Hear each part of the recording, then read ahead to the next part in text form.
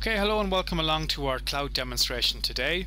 As you can see from the screen behind me, we're looking to launch some of the cloud services on the Amazon Web Services, or AWS.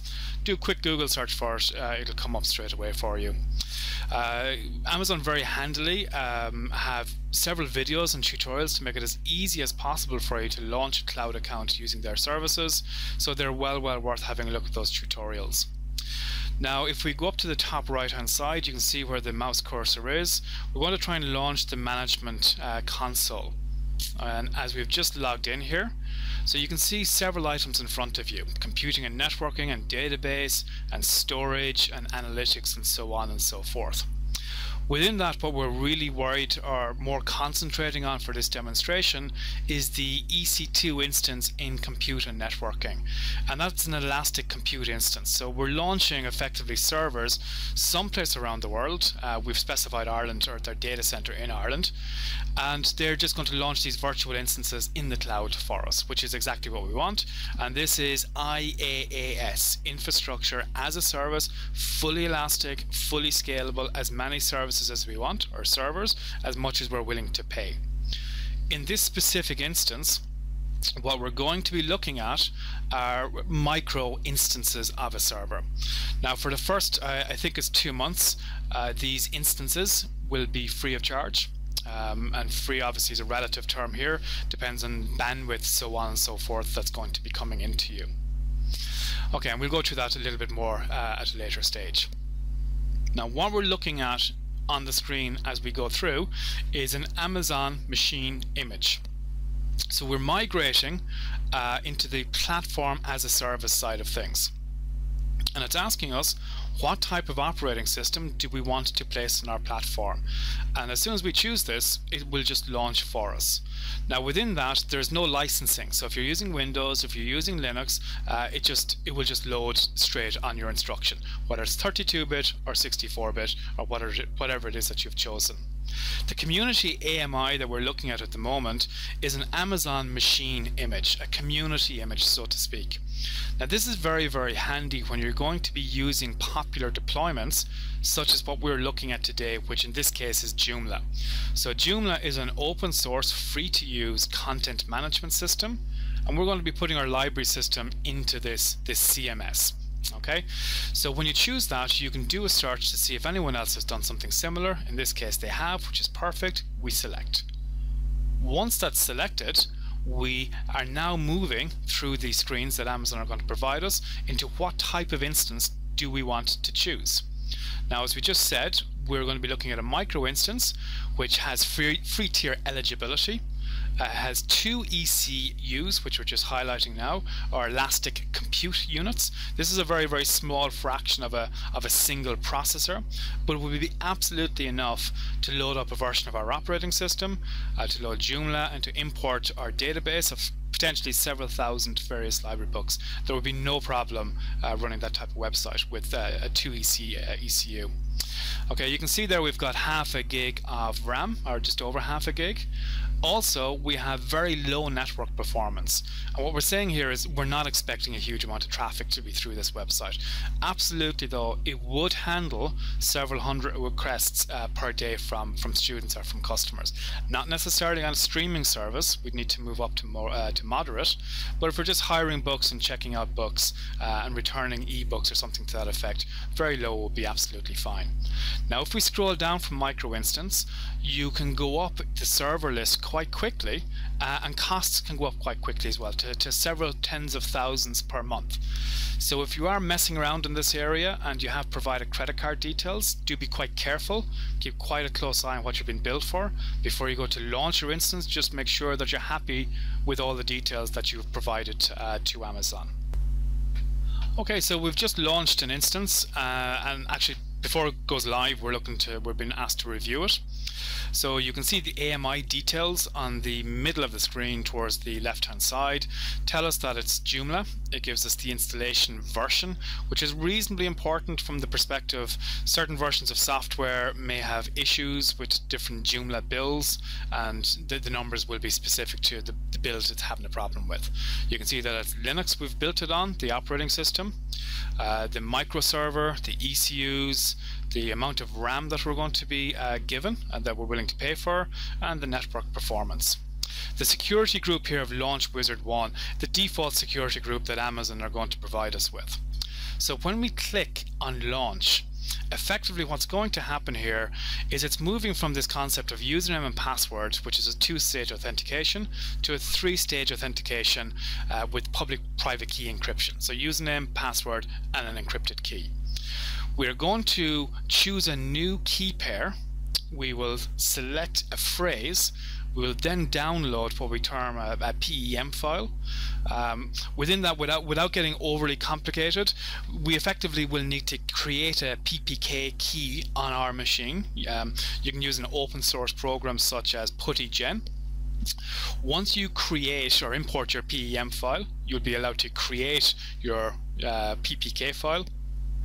This now means you'll be allowed to log into the back end of the system and be able to change write access, read access, permissions access, absolutely everything else. So very, very important that this key pair is kept safe and that you know how to access it effectively. Okay, so we've just launched an instance. As you see on the screen behind us, it's ramping up as we speak. The first one there is telling us the instance is launching. Also, just be aware, the get notified of estimated charges, very, very nice service that Amazon give you the option to sign up for. Create billing alerts, give you some level of governance over effectively how the account has been run. The only proviso I would put into that is that you will be charged for it. So if you're trying to do up budgets and your budgets are quite tight, be a little bit careful. You can see what we're highlighting here. You get 10 alarms and you get 1,000 email notifications each month free. Be careful, you will run through those email notifications and alarms reasonably quickly on pretty generic information such as the network was a little slow today, or you had X amount of people logging on, so on and so forth. So there may not be alerts in the way that you're intending them to be. So just be careful of that from a budget perspective. Now what you can see here is that we have in essence two instances, one that I've terminated and the one that we're selecting now we're hoping to run. You can see the micro instance, the availability zone is Ireland. Where the cursor is highlighting now, you can just see the private DNS that Amazon is associating with us. You can see other details such as the public IP address. This IP address 54.72.60.69, you will be able to fully navigate to the website that we are going to be demonstrating on once the instance is still live. So that information is quite important. We will be mapping that public IP address to a URL at a later stage. So once that's done, we have now just launched the entire instance. So the server has been ramped up. The platform as a service is also now in operation. You can see the IP address live at the top where the mouse cursor is hovering. And now we've just got an option straight away. We can just access our application.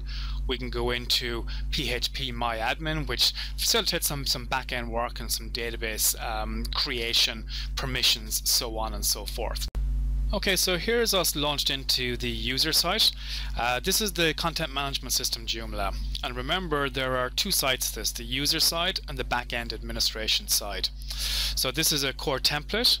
We're now going to have a look at the actual back-end side where we're going to be figuring out what type of template we want and how we're going to actually manipulate that template, what type of extensions we want to use, components, content, so on and so forth.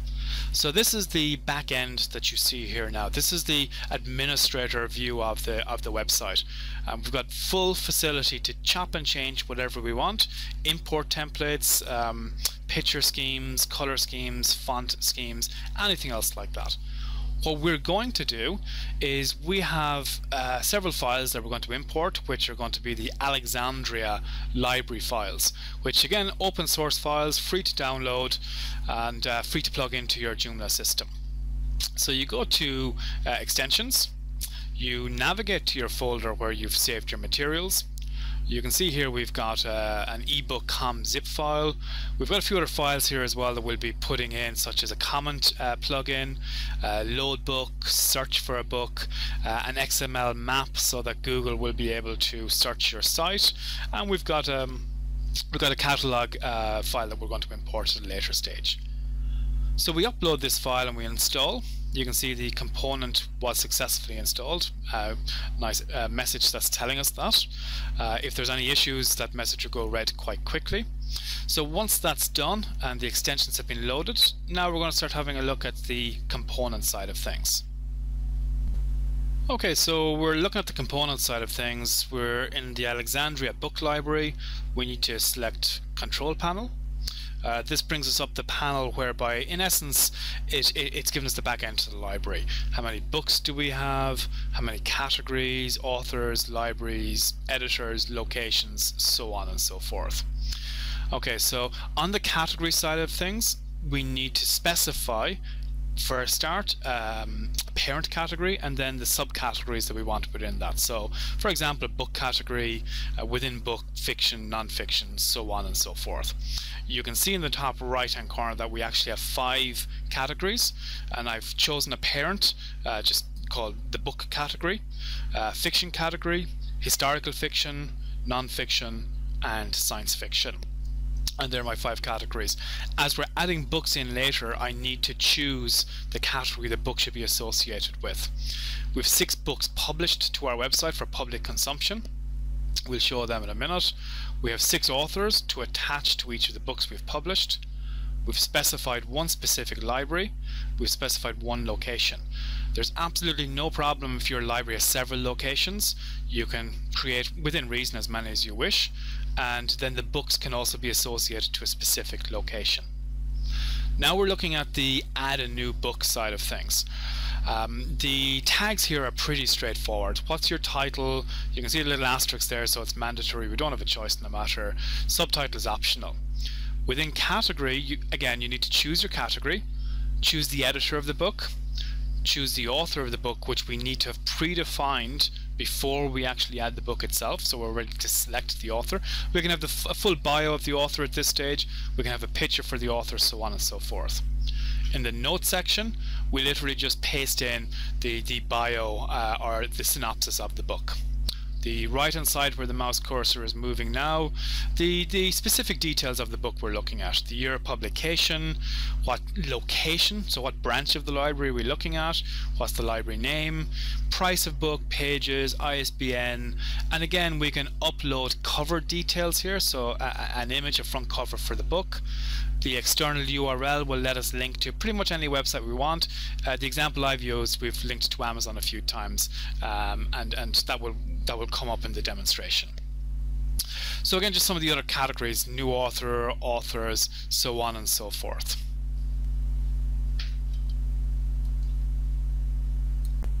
So let's look at the import-export option within the component. Really quite important. It, for a start, allows us to export or back up a copy of all the records we have within our database. We could have tens of thousands of books. This is absolutely critical. We can back it up either in a MySQL, i.e. a database format, or a CSV Excel style format. We can also import thousands and thousands of records at one go if we so wish. Again, either in database format or in CSV format. Once the import is done, we're now just moving to the front end. So this is what the actual users are going to see. You can see the Alexandria Book Library there, my parent category of books. We've got fiction, historical fiction, non-fiction, and science fiction. The numbers beside it correspond to the number of books that I've entered. So if we click on fiction, scroll down, we can see we've got Dan Brown, we've got a book as well by Adam Johnson, The Orphan Master's Son, and I've imported various details on these books that I've borrowed thanks to the Amazon website. So all the details are here. We've got a little bit of blurb on what the book is about, a little bit on the author. We can, if we want to purchase it, it's a link straight to the Amazon website. If we double click on it, we will link across to the Amazon website, and it gives you pretty much whatever you want to see. Pages, ISBN, and straight into the Amazon website if you want to purchase. Now let's go back to our own website, Again, we will see just a quick example of the non-historic, okay, fiction. So if we click back and follow the mouse cursor, we'll move up to historical fiction, and within that you'll see we've got a book here by a young author from the States called Mary Beth Keane. Recently published a book called Fever. Okay, and again, all the details in here. So now we pretty much have had a look at the SaaS side of things, the software as a service from the Joomla side. So a quick recap as to where we've come from to be able to get this far. If we just go back, we'll see that we launched on the AWS cloud. We launched an instance, so we launched a server in the cloud, which was IaaS. We've got all our details here for public and private IPs, elastic IPs, DNS addresses, absolutely everything. RAM amounts that we have, a number of elastic compute units. That is our infrastructure as a service. That is what the elasticity says. If we want to ramp this up to be able to have 80,000 people checking out in an hour, a la a Ticketmaster style site, this is exactly where we ramp up our services. So we move on from there to a platform as a service, where we have launched the Linux and Joomla, and that's the software in essence on our server. We go from the platform to the SaaS. In this case, we're now looking at the extensions that we've plugged in for the library, in our case the Alexandra library system. Once that is done, again, there are numerous options. If you look down at the bottom left hand corner of the screen, you'll see in Italian there donose, or donations.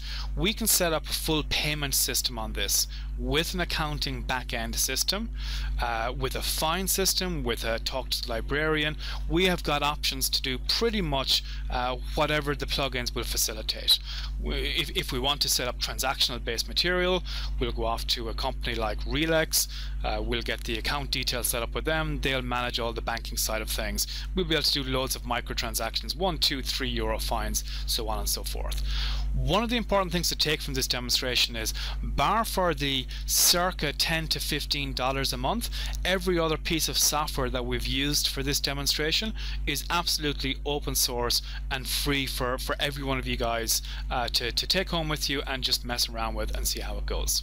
So thank you very much for looking at the presentation, and we can have a quick discussion now, and we'll go through a Q&A session.